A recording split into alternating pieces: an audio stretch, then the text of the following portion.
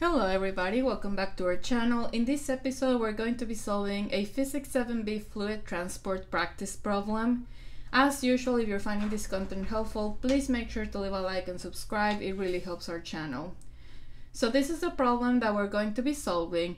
Now this problem has a part A and a part B, so I'm just showing you part A on the screen, and then as we move to part B, I'll put part B on the screen as well.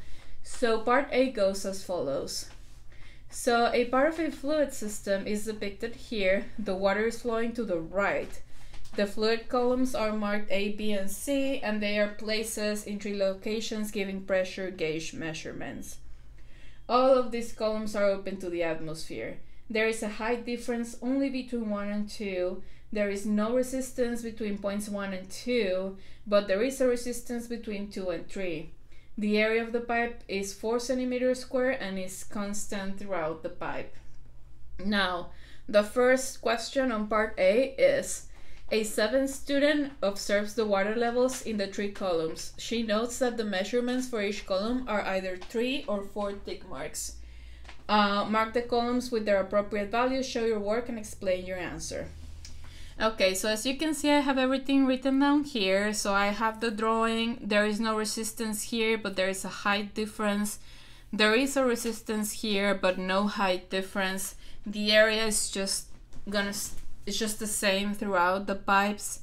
And the thing here is that these water levels can either be 3 or 4, and we need to figure out if it's either 3 or 4.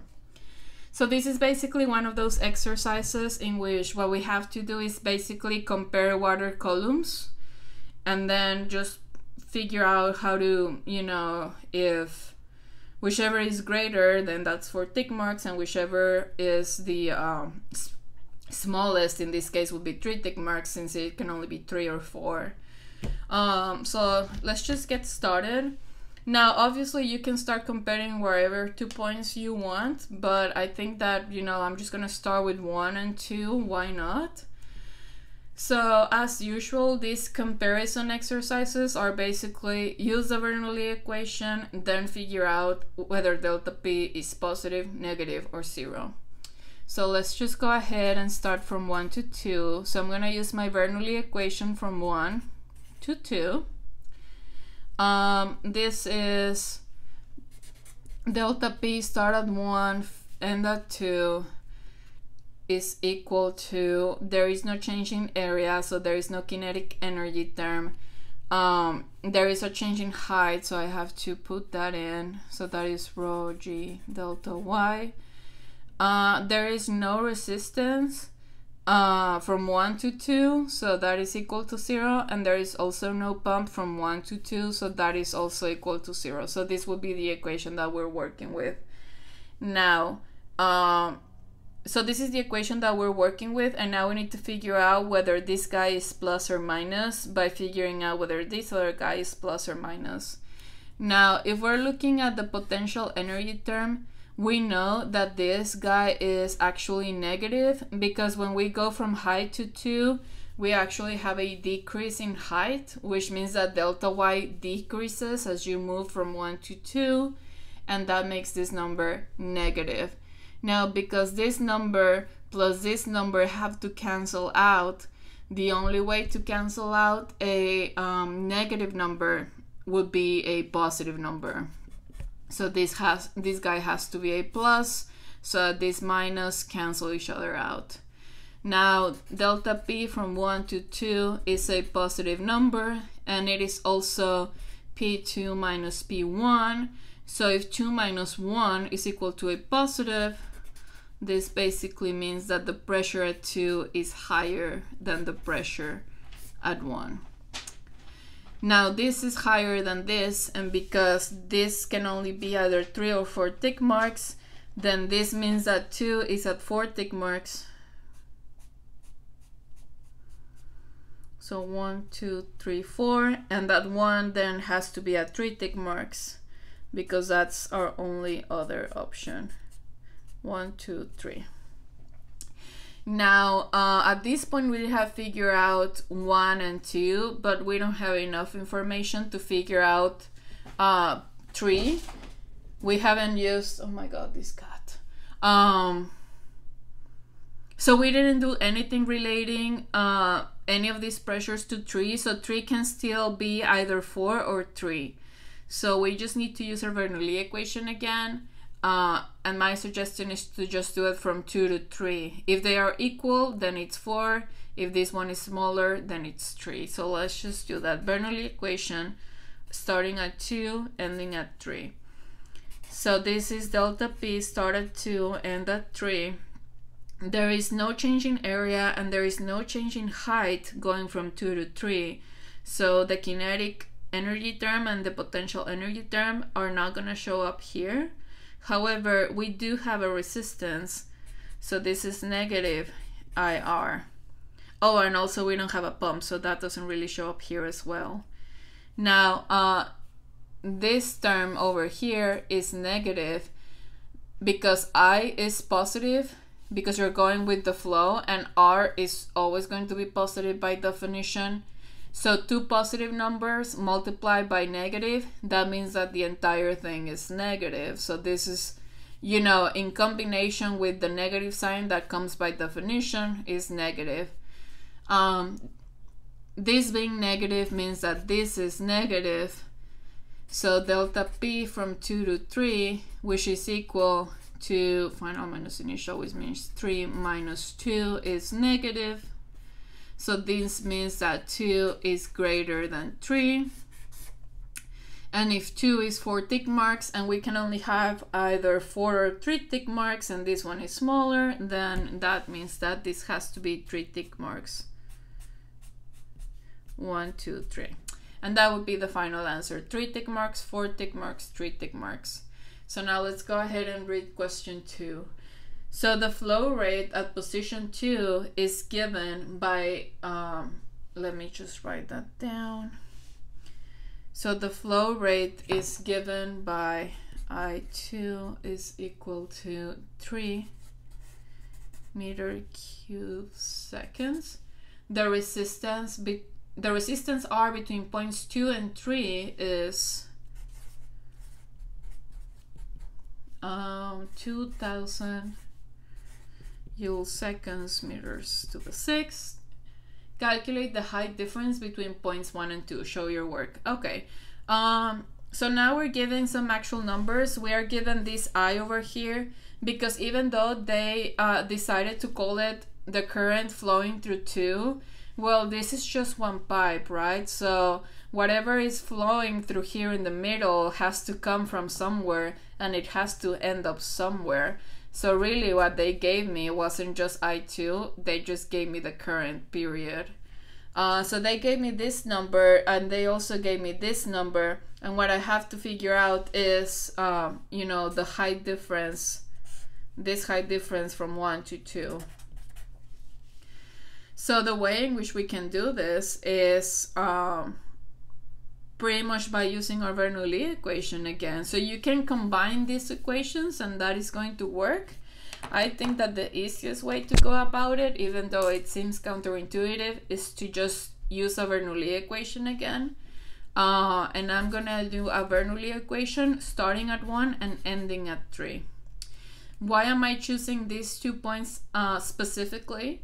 Well, because the pressure at 1 is equal to 3 tick marks, and the pressure at 3 is also equal to 3 tick marks.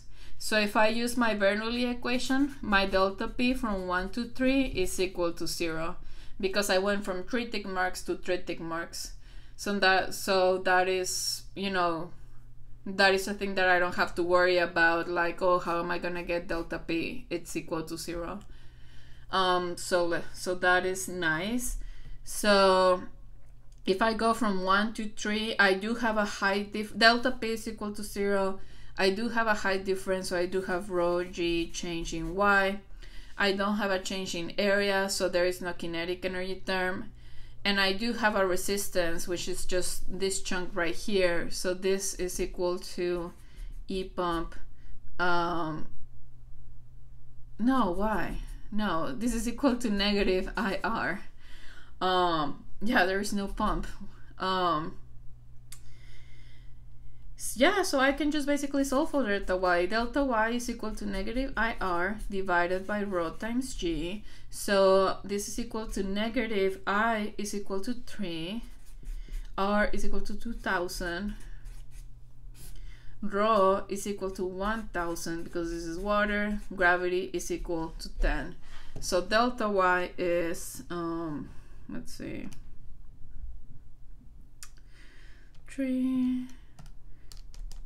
2000 divided by 10,000, negative 0.6 because I have a negative sign over here, meters.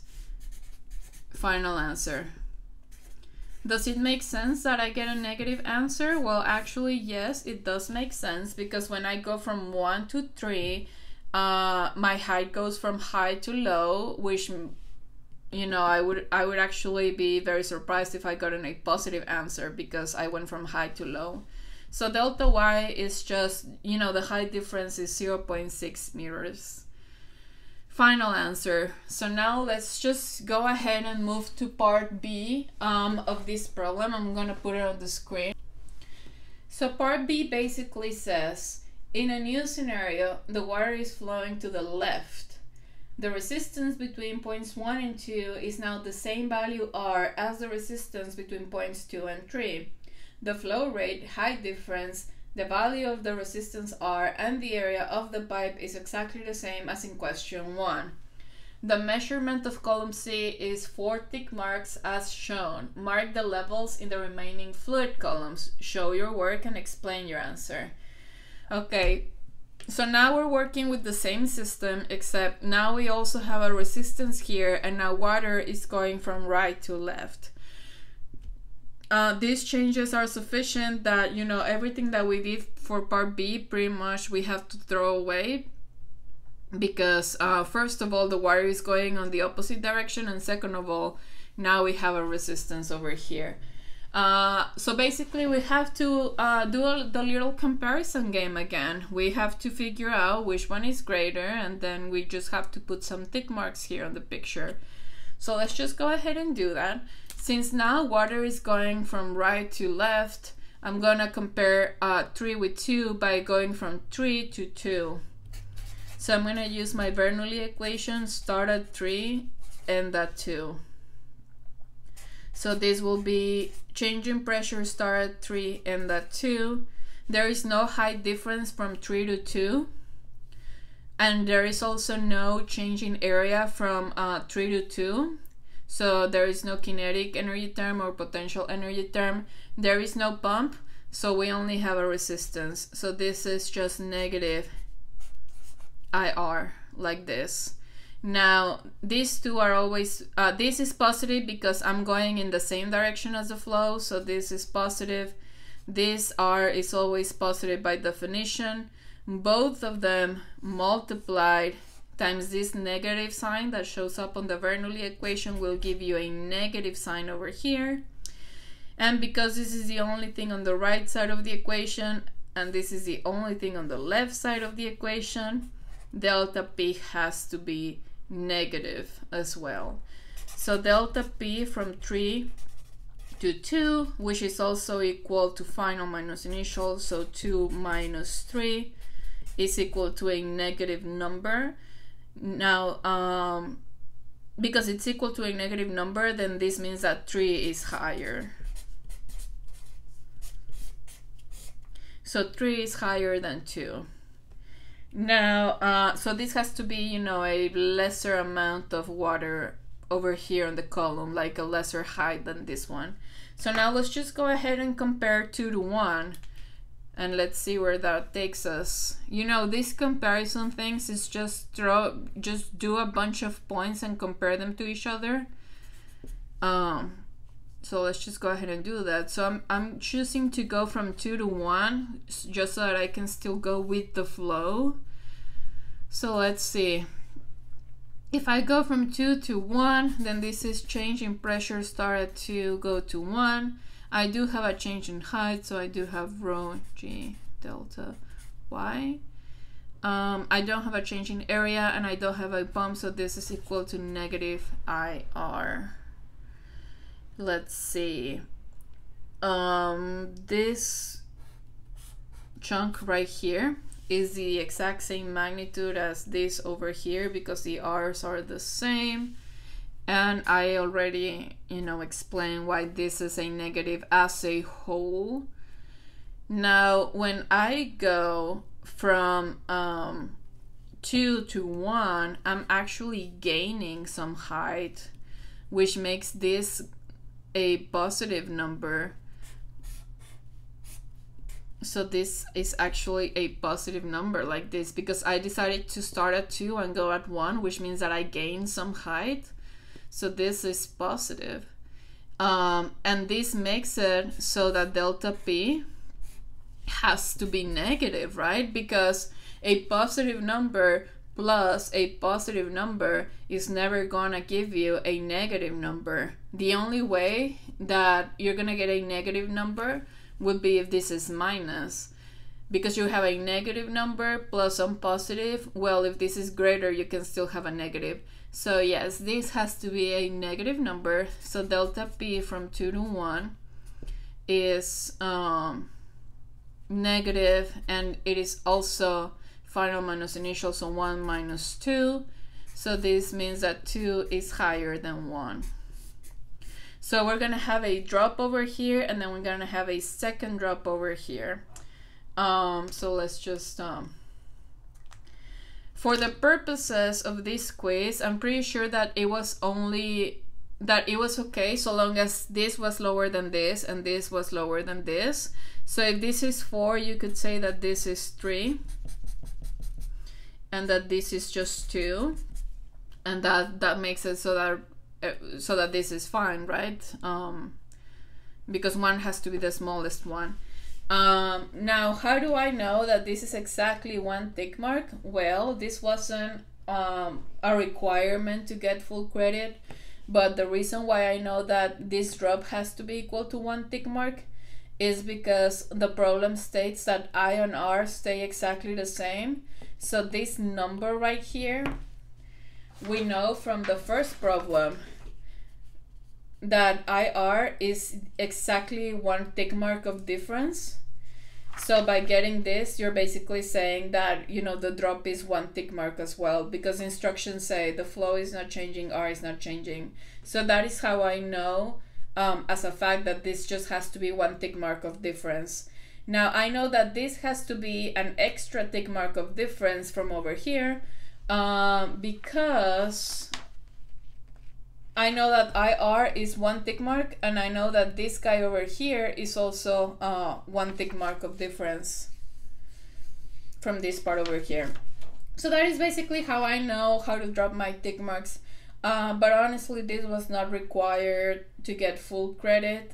So long as these two were figured out correctly and you had lowest, medium, and highest, then everything was going to be fine. But that is, I just wanted to explain how I'm dropping by tick marks and how I know that it's supposed to be just 1 tick mark. So anyways, I hope that you guys found this video useful. Please leave a like, and if you did, and if you have any questions, just make sure to leave a comment. We do appreciate your feedback. At the end of the day, this is meant to help people out. So if you feel like there's anything that we could do, just let us know. I'll see you guys in the next video.